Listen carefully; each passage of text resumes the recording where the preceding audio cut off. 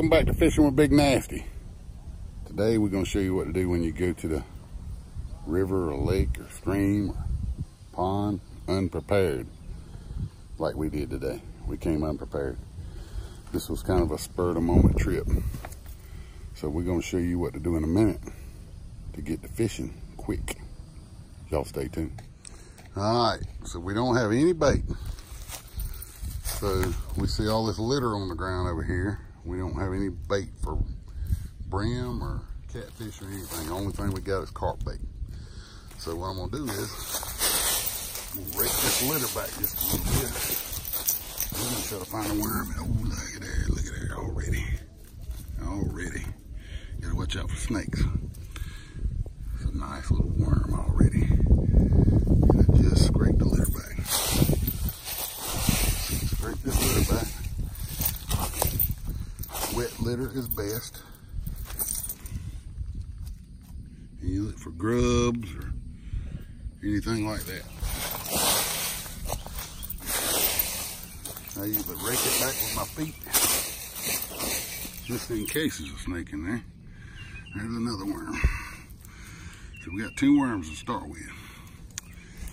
That's what we're gonna go with for now. So, all right, we caught one. There's a little place right here behind this boat. They're just tearing it up. So that was the first one. Mike's gonna try to catch us another one. I'm gonna go over here and get this one cut up and put on the hook and get him out there. But as you can see, Mike's getting some package over here. I see a brim over there up under that boat.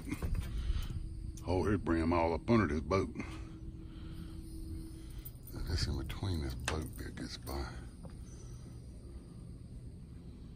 It's right in between there. There we go. Got another one. So that's 2. Now it's time to kick back and fish a little bit.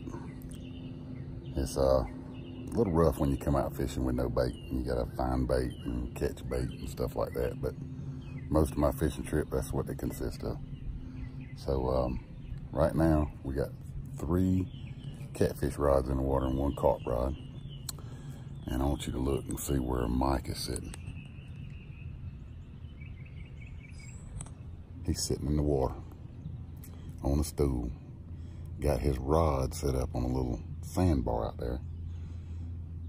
And that's where he said he wants to sit. So we might get a couple more rods out in a few minutes. We ended up getting 4 brim. And we cut 2 of them up for bait. And we're just gonna save the other 2 for now. And if we need more bait, we're gonna go catch it. But it was cutting into our fishing time a little bit, so we just kind of stopped and sit back a little bit. Gonna enjoy the ride for a little bit. So y'all stay tuned. I got him, whatever it is. He is probably a catfish.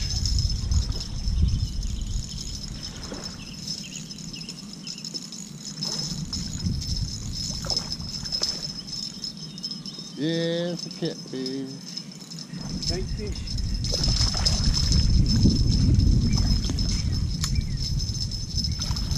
You got my puff. You got my puff, Fred.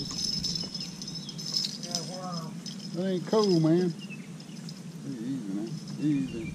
Be still. You got my puff. I put that steel in that lip, didn't I, boy? Huh?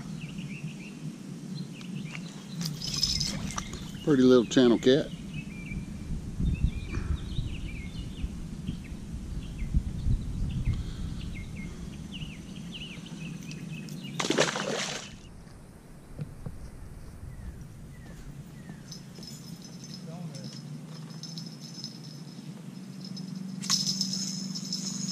Yeah, I believe he is.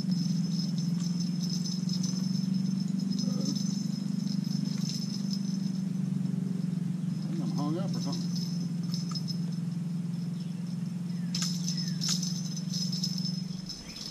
Something came loose.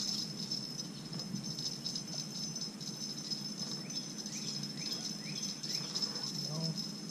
I can't tell. Is he on there? Is that a bluegill? Yeah.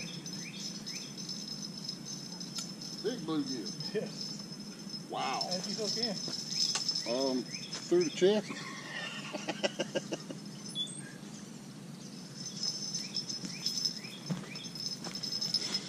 Got a bluegill through the chest. Pretty little bluegill. Bait.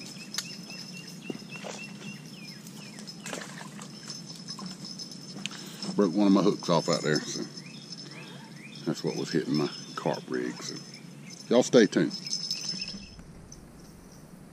Right on the black one.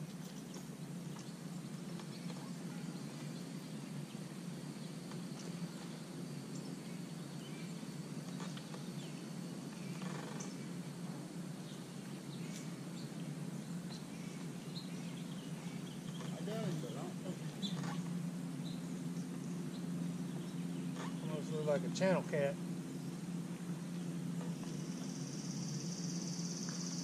Come on, big boy, come on.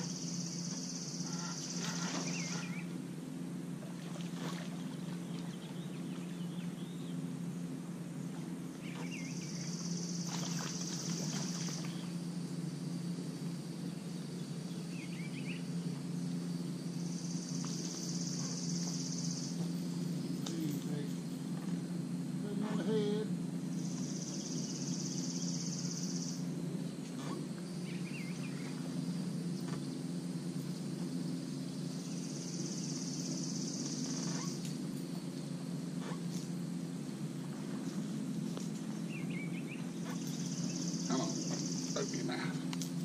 Open your mouth, boy. Easy.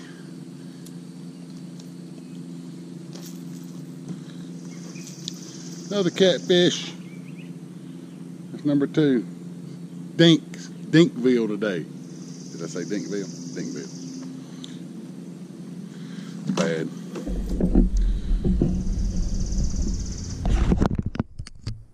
Get a release here. Took off like a rocket.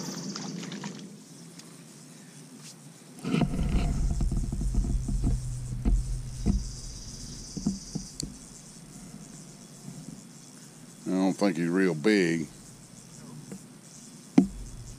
Tighten that drag up a little bit.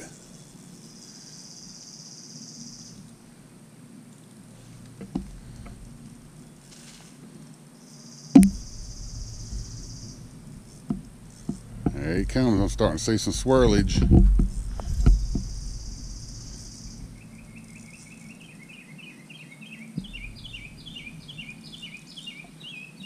He's fighting good on that little light medium rod, though, ain't he? Yeah, it's fighting.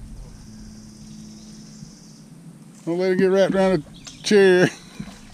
They're all about that size today for some reason.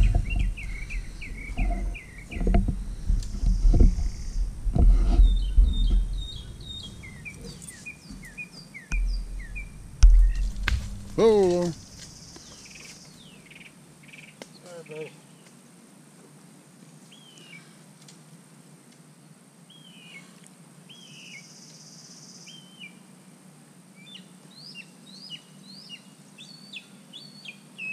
let's see. See what he had looked like. Yeah, a little old funny, a little old dink, but he's all right.